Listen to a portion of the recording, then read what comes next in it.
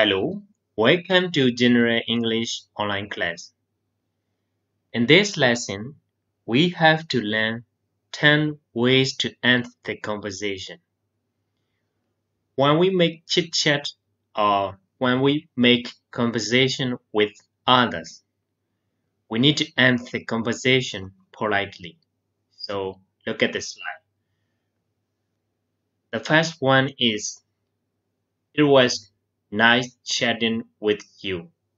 It was nice chatting with you. မင်းနဲ့စကားပြောရတာအရန်ကောင်းပါတယ်မင်းနဲ့ကောင်းမွန်တဲ့စကားဝိုင်းလေးဖြစ်ခဲ့ပါတယ်မင်းနဲ့စကားပြောရတာကောင်းပါတယ်လို့ပြောတာဖြစ်ပါတယ် It was nice talking with you လို့လည်းသုံးကြပါတယ် It was nice chatting with you နော်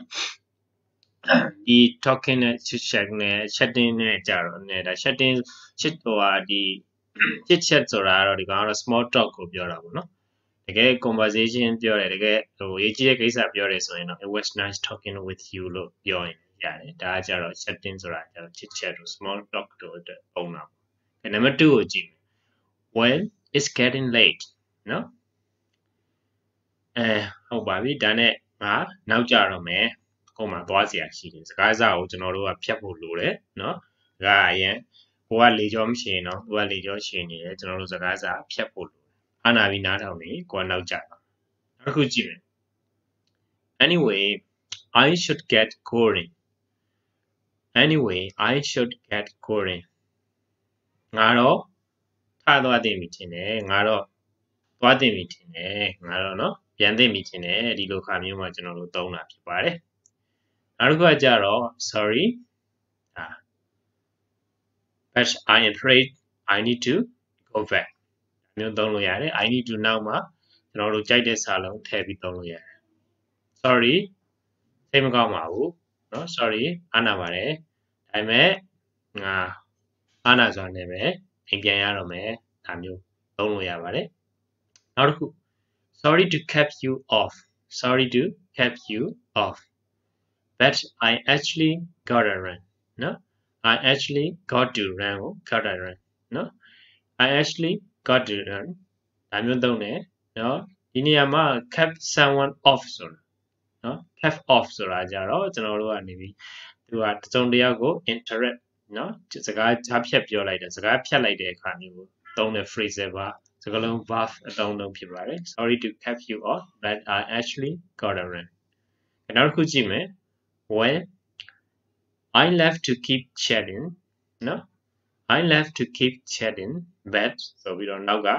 ကိုအကြောင်းပြချင်တဲ့အကြောင်းအရာကိုထည့်ပေါ့နော် but I have to head out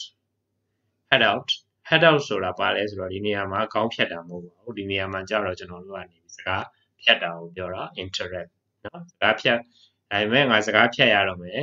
နော်ဒါပေမဲ့ငါသွားရတော့မယ်ငါစကားဖြတ်ရတော့မယ်လို့ပြောတာဖြစ်ပါတယ်ငါဆက်ပြီးတော့စကားပြောနေရှင်ပါသေးတယ်နော်ဒီဝိုင်းကနေမထရှင်သေးပါဘူးဒါပေမဲ့လည်းငါစကားဖြတ်ရပါတော့မယ်နောက်တစ်ခုကြည့်မယ် anyway I should get back to နောက်မှာကျွန်တော်တို့ကြိုက်တဲ့စာလုံးထည့်ပါ I should get back to home ဒါမှမဟုတ် I should get back to work နော်ဒါမျိုးသုံးလို့ရတယ်နောက်တစ်ခုကြည့်မယ် okay I'll talk to you later ငါမင်းကိုနောက်မှပြောမယ်နော်ဒါကကြတော့တခုကိုသူ့ကိုပြောနေနေဟိုမှာတခြားကိစ္စအရေးကြီးတာပေါ်လာလို့ရှိရင်မင်းကိုနောက်မှပြောတော့မယ် okay I'll talk to you later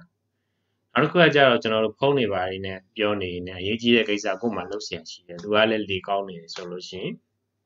သုံးတာဖြစ်တယ် Can I call you back Can I call you back မင်းကိုပြန်ခေါ်လို့ရမလားမင်းကိုဖုန်းပြန်ခေါ်ပြီးလို့ရမလားနော်ပြီးတဲ့အခါမှာနောက်ကနေပြီးတော့ကိုပေးချင်တဲ့အကြောင်းပြချက်ကိုထည့်ပေါ့နော်မှတခြားလုပ်စရာတွေရှိသေးလို့နော်နောက်တစ်ခုကြည့်မယ် well ဒီနေရာမှာ comma လေးထည့်လိုက်ပေါ့နော် well I'd better be going ငါတော့သွားတင်ပြီထင်တယ်နော်ငါတော့သွားတင်ပြီထင်တယ်နော်ငါတော့သွားတင်ပြီထင်တယ်ငါပြန်တာပိုကောင်းလိမ့်မယ်နော်ဒါမျိုးလေးသုံးတာဖြစ်ပါတယ် I'd better be going နော်ငါပြန်ဖို့တင်ပြီထင်တယ်ငါပြန်တာပိုကောင်းလိမ့်မယ်မျိုးလေးကျွန်တော်တို့သုံးလို့ရတယ်ငါသွားတင်ပြီထင်တယ်ဒါမျိုးလေးသုံးတာဖြစ်ပါတယ်ဒါကျွန်တော်တို့ဒီ ဒီ conversation တစ်ခုလုပ်တဲ့အခါမှာ conversation တစ်ခုဟာပြန်လည်ကောင်းမွန်တဲ့ conversation တစ်ခုဖြစ်ဖို့အတွက်ကျွန်တော်တို့ကနေပြီးတော့စကားပြောတာမှာကျွန်တော်တို့ကနေပြီးတော့ကိုယ်စိတ်ဝင်စားမှုကိုလည်းပြအောင်လုပ်တယ်ပြီးလို့ရှိရင်စကားအဆုံးသတ်တဲ့အခါမှာလည်းစကားအဆုံးသတ်တတ်ဖို့လိုတယ်ပေါ့နော် So hope you guys enjoy. See you on next video.